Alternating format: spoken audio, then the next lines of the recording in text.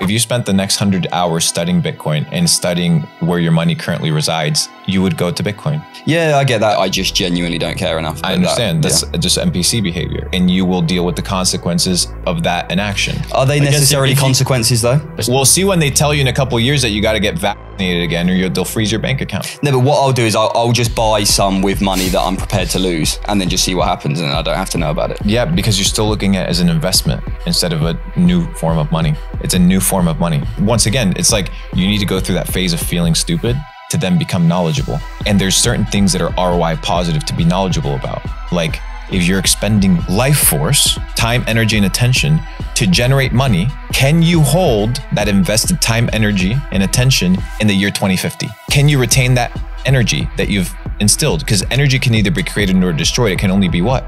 Transformed. Second law of thermodynamics. The entire world is bound by natural law.